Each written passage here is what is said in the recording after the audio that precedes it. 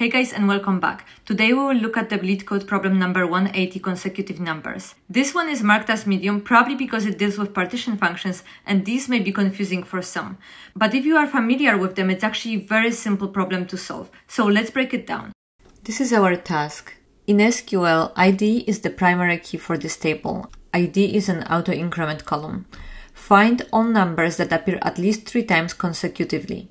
Return the result table in any order. The result format is in the following example. And we can see there is only one number that fulfills the criteria. 1 is the only number that appears consecutively for at least 3 times. And we can see it for rows 1, 2, 3.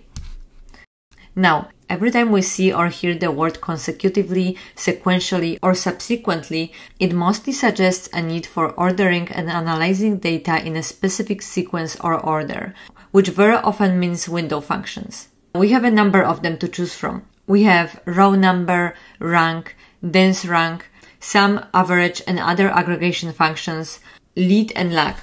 How do we know which one to choose from? Let's try to group them based on specific use cases. Row number, rank, and dense rank are used for ordering the data within the partitions of a result set. So they are useful if you need to return end row or end place of some data sets. For example, let's say we have a table with customers and their orders, and we need to return the second highest order for each customer. We would use one of those functions to achieve that. You can see the sample syntax on the screen.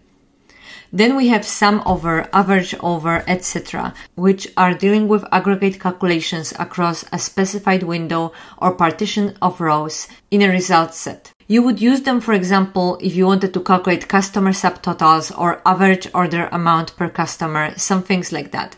Finally, we have lead and lag, which allow us to access subsequent or previous rows within a specified window or partition of data. And that's the ones that we want here. Why? Let's look at the data and see what happens if we add columns with previous row value and next row value to it. We'll get the following output. For row 1, previous value is null and the next value from row 2 is 1. For row 2, previous value is 1 and the next value is 1. For row 3, previous value is 1 and the next value is 2, and so on. If we look at the numbers that appeared at least 3 times sequentially, which is only number 1 in our case, they have the same value in num, prevnum, and nextnum columns. So our condition will be num equals prevnum and num equals nextnum. We'll use it later in our SQL. So now, after this brief explanation, we are ready to move to writing our SQL statement. First, let's prepare our data with 4 columns that we discussed. Select, ID, num, and then our lag function. Lag, inside the lag we will put num, that's the value that we want from previous row, over order by ID. By default is ascending, which we want. If you wanted descending, we would put descending word here. Let's alias it as previous number. And similar syntax for lead.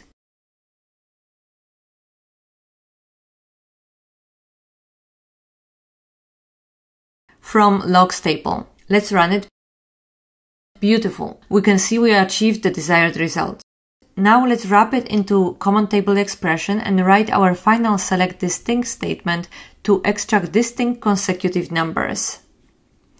Select distinct num. They want us to call it consecutive nums from table that we just created, where, and here we will put our condition. Num equals previous number and num equals next number. Let's run it. Works perfectly. Guys, so that's it for this video. Thank you for watching, and if it helped you, please like, and if you want to see more of those, subscribe. See you next week.